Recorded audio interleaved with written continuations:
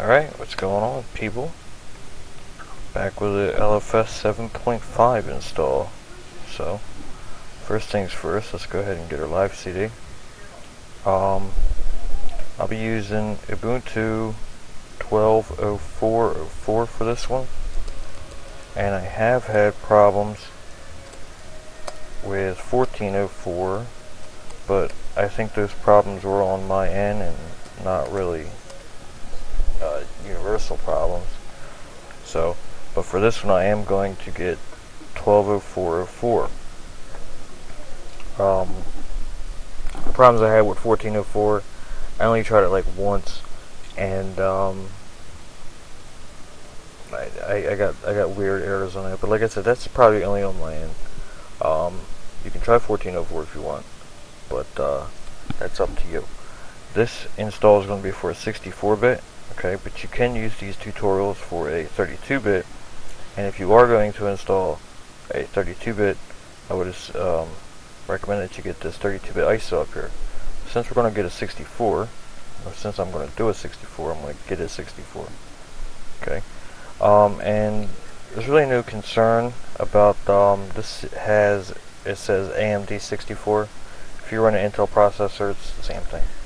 Okay, so that's done. That's cool. Now, what we need to do is, let's say,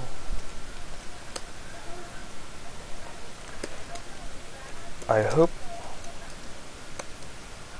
well,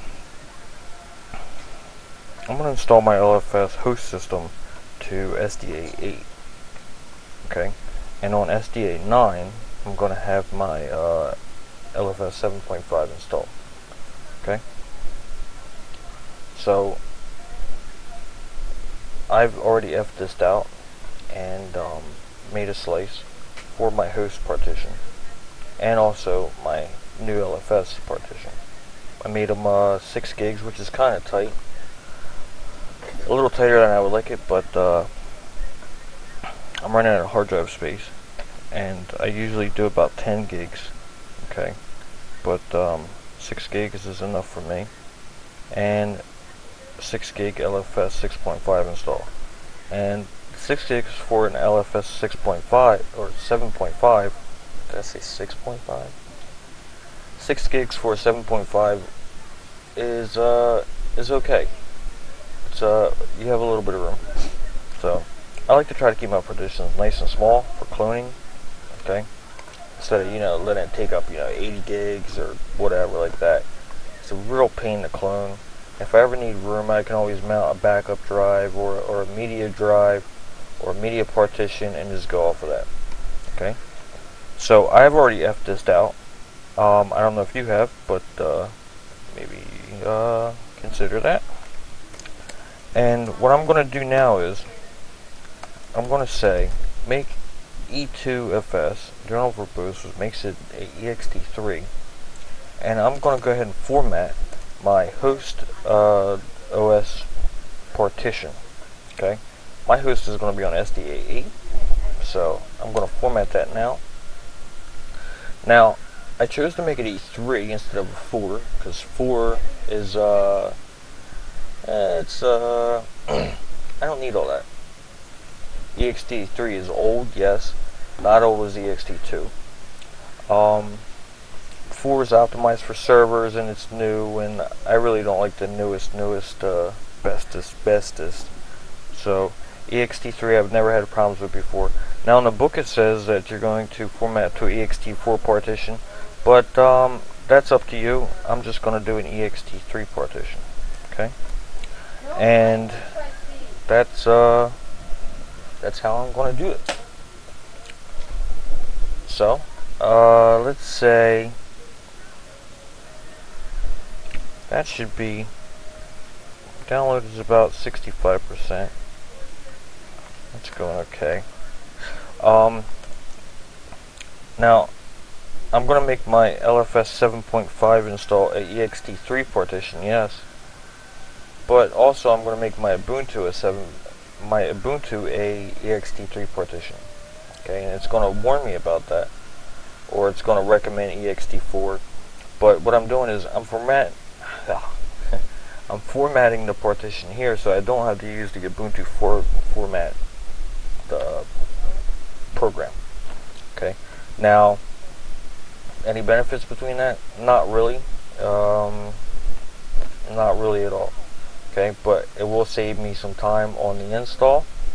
Okay, and when I go to install Ubuntu 12.04, it's going to ask me, do I want to format the partition? Well, obviously I don't want to format it because I just formatted it.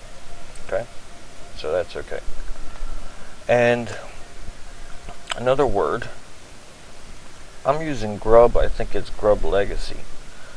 Now, if you're using another bootloader, Lilo, Grub 97 maybe, or something else like that, and you do not want to overwrite your bootloader, okay, what you can do is you can go ahead and you can stick the bootloader, the Grub that comes with the Ubuntu 12.04, you can stick that inside of the partition that you installed Ubuntu to. Now, my intentions are to remove Ubuntu after I'm done my LFS 7.5 install. And what that's going to do is it's going to take the bootloader that's with it, and I should be able to update the bootloader that I'm currently using to have the 7.5 install. Okay?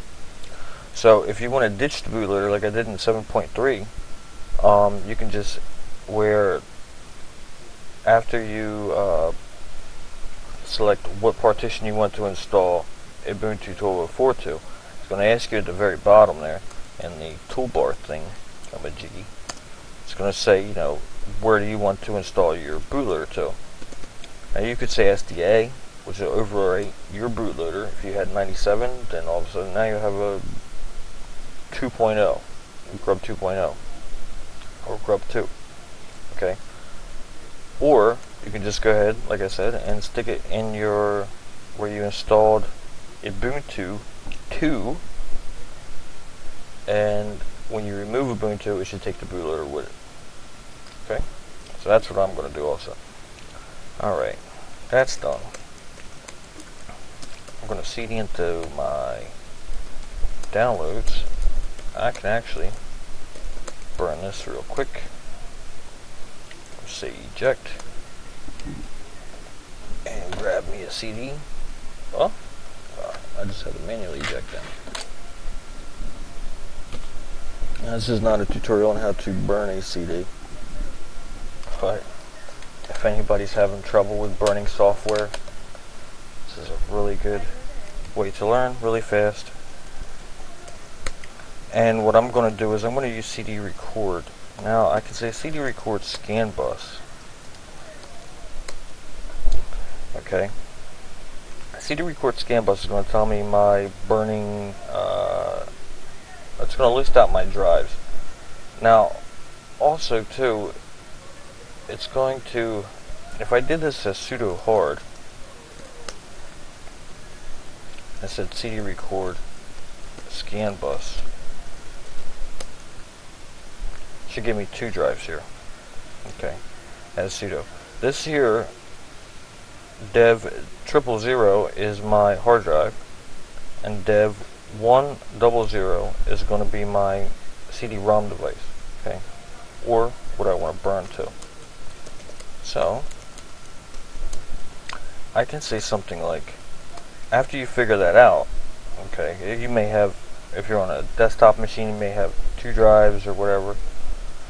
I'm going to say CD record. I want to use the verbose switch so it'll give me an output, and I'm going to say eject, so it's going to eject the disk after burning, and say diskette once, and my device number, which in this case would be 10,00, 10,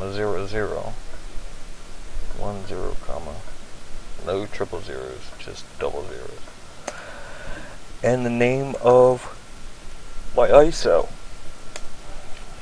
and that's how easy it is from the command line with CD record. Alright, so I'm going to go ahead and I'm going to install this. Like I said, I'm going to ditch the bootloader. I'm going to make it an ext3 partition, ditch the bootloader inside of it, and when I come back, it should be on the Ubuntu side.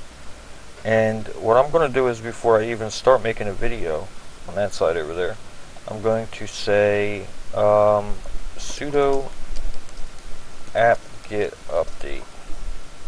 I'm going to update my new Ubuntu install. I could download the updates while I'm installing, but I'm not going to do that.